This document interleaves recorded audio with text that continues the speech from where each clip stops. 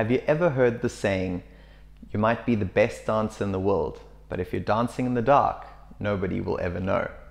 Your video is useless on YouTube unless someone can actually find it. Everybody wants to be seen, and so many people are trying to tell you how to be discovered on YouTube. At Travelvids, we think that they're all doing a terrible job, so let's see if we can do it any better. This is how to get your video found on YouTube.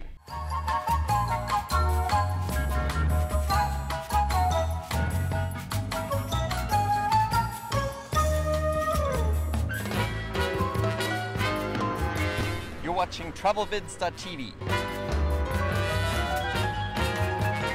Think in terms of a library. I'm sure it's been years since you last visited a library. Thanks, internet. But for those that do remember, and even those that don't, when you're browsing for a good book in a library, the first thing that you need to do is find the category that most interests you. The next element is the visual aspect of the book. It's the title and the cover that will catch your eye. And contrary to popular belief, you can actually judge a book by its cover. Perhaps not the quality of the content inside the book, but definitely the likeliness that that book is going to get picked up. And that's all that's really important at this point. So many great videos are lost on YouTube amongst the sea of garbage. But the creators of the garbage sometimes do a better job of attracting your attention. Let's go back to the library example.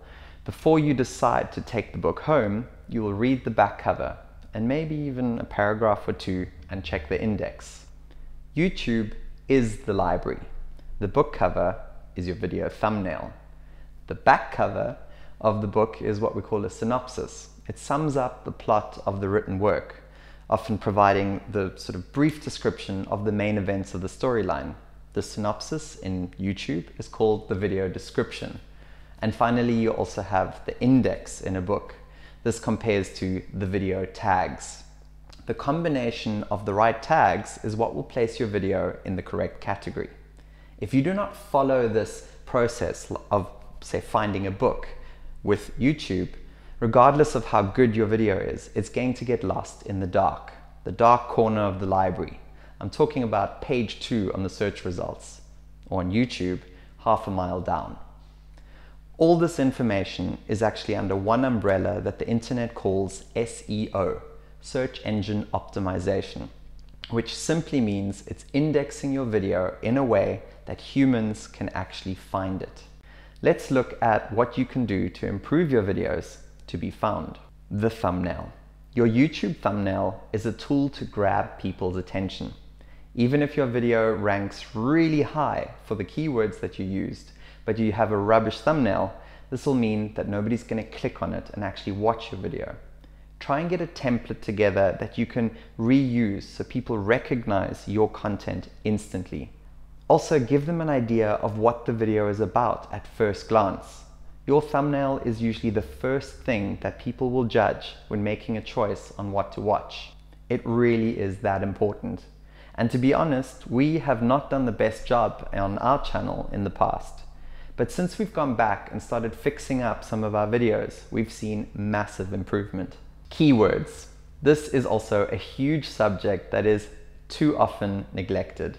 When you don't do your homework and find the right keywords and phrases that people are actually looking for, you can't expect your video to be found. Let's look at another example.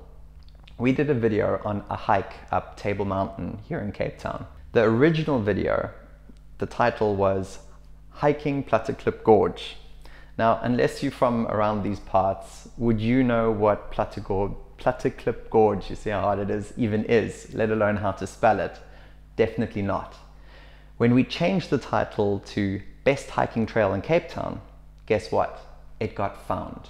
And that's because Best Hiking Trail and Cape Town are both keywords of things that people actually search for, not Platteklip Gorge. So here are some extra hints and tips on keyword placement. The keywords you are going to use should be decided before you make your video. They need to be in the video, part of the script or part of the dialogue. Google is listening, people. Don't be fooled. And the same keywords that you've put in the video also need to be present in the title, the description, and the tags. And don't forget to also add the closed captions.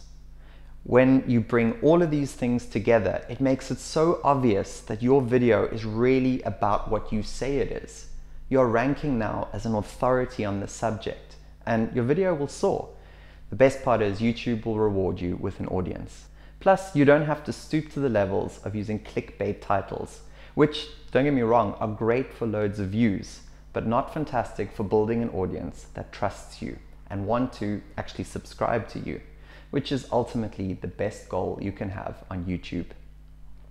The next topic is the use of third-party analytic apps, something like vidIQ or TubeBuddy. These apps help you define the keywords and also give you greater insight into a variety of analytics, including what your competition is doing and how to improve your SEO rankings on YouTube.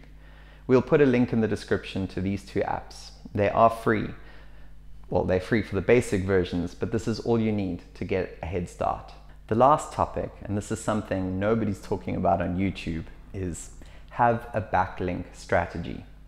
In the world of website SEO and getting your website to the top of the Google search, everyone will tell you that the power of backlinks is still near almighty. This applies to Google's other platform. It's called YouTube as well. You need to develop a strategy in which your videos are shared on other sites and other platforms. This is not only to grow views and followers, but also to tap into that power that backlinks have. To do this, you need to define what category your video falls under. If you don't know, and you haven't watched episode 1 of our series, it's in the card above me now. Then find websites, forums, social media platforms, everything you can that would be inclined to share your content. We've developed a relationship with a page called SA People, a website aimed at sharing news with South African expats from around the world. And they have been super critical in giving us the following on our Cape Town videos, like, is Kalk Bay the best neighborhood in Cape Town?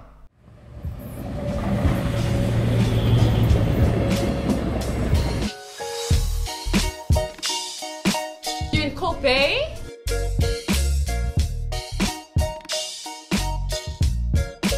This is another What's in Cape Town video.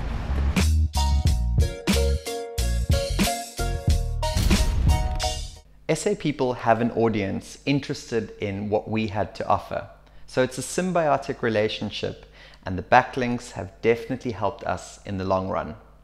I hope that these points on how to get found on YouTube have been, let's say, slightly different, or perhaps a unique view on the subject, as opposed to the same old squabble that gets repeated every single year by the YouTube gurus. Let me know in the comments what you think. My name is Dean Parman, and you're watching Travelvids.tv.